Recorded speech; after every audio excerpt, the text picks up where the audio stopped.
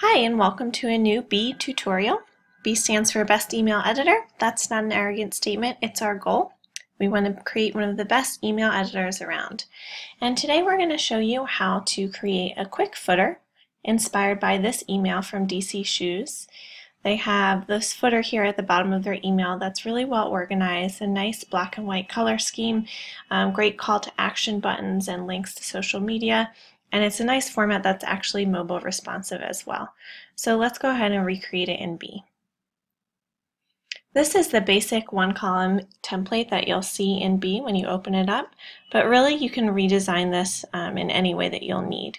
So I'm going to start from scratch by going ahead over to the structure menu, and I'm going to need this 3-column structure followed by a 1-column structure. The 3-column is for these 3 buckets of information, and then the 1-column will be this fine text that stretches all the way across. So here we go, pulling in the 3-column structure and then the 1-column structure. And I'm just going to go ahead and remove the rest of these containers since we're not building the rest of the email. Can simply clear them out. And now we can get started formatting our sections just of the footer today. So as you can see, each footer has a header, a little divider, more text, and then either a CTA button or social media icons. So I'm going to create that structure by going over to the content menu and pulling those items in. So I need text, divider, text again, and a button. Text, divider, text. Actually, no text there. I think just, oh yeah, there is. And social media icons.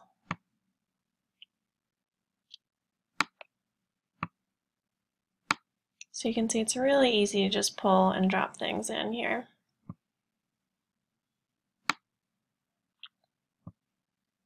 And we only need text along the bottom. So really quickly we have our basic structure and content placeholders set up. So now I can go ahead and customize all of this so it matches DC Shoes.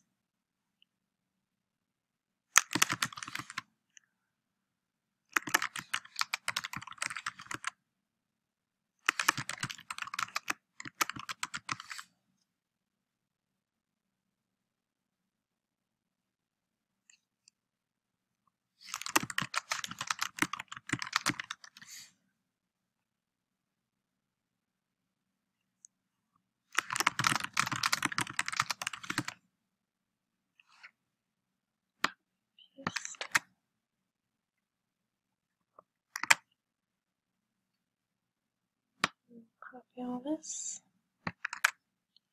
And obviously in your own footer you can customize this. Looks a little tight. I'm going to go ahead and widen the email. Between 500 and 600 pixels is a good standard, and this looks a lot better. So I'm going to go ahead and format the text, line breaks, much smaller size.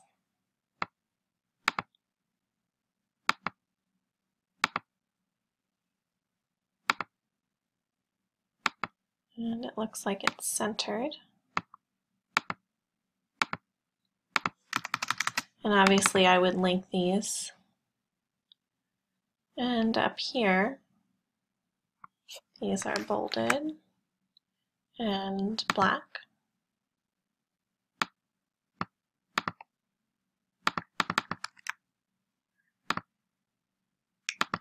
And the black that I chose before gets saved. So it's really easy to apply the same formatting as you go.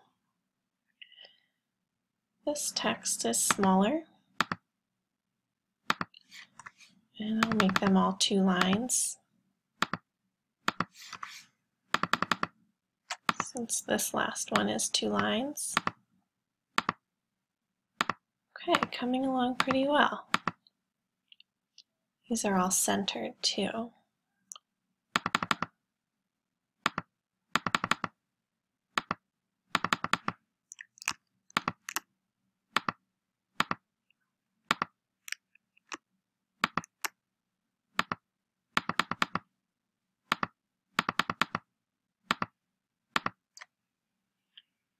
Okay, now I can customize down here.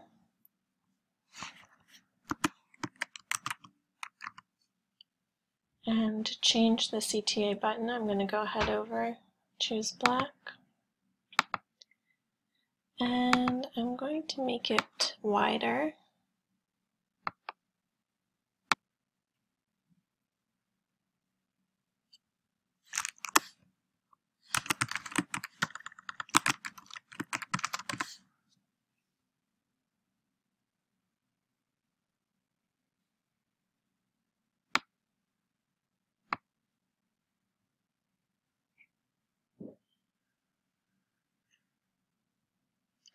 By bringing the border radius down to 0, it creates these really sharp edges as opposed to going all the way up, which would make really soft rounded edges. So to match the original, we'll go all the way down to 0. And then for social media, I'm going to choose this nice gray scale, and I'm going to get rid of Google Plus and add Instagram and YouTube. I'm going to space them out a little bit more. That looks good. Make sure it's center aligned. Perfect. So now what I'm going to do is actually change the background color to gray. So all around the email is gray and these buckets are all white. So my row background will be a nice light gray. Content background will be white. This will be gray all the way. Okay, now to create the gray lines between each section, all I'll do is adjust the border around these buckets. So once I activate the row, we can see that there are the 3 columns that can each be customized. And there's an option to add a border. So I'm going to go to column 2 and add a border on the right and the left that's gray.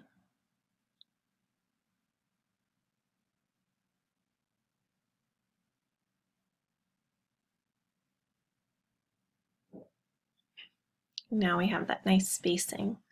I'm going to make these dividers also be gray by clicking on them and selecting the gray line.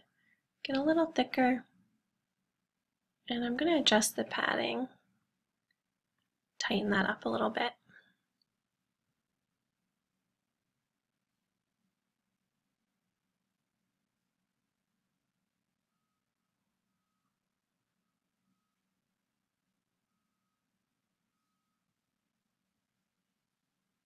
And there we go. Pretty similar. You can also adjust the padding here if we want. Might be nice to remove a little bit from the top, bring that up.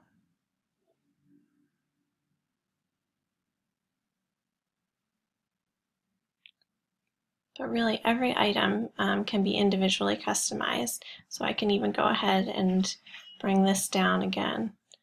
Could do this all day to get it really fine-tuned just the way we like it. But you get the idea. Have fun and create your own footer in Bee.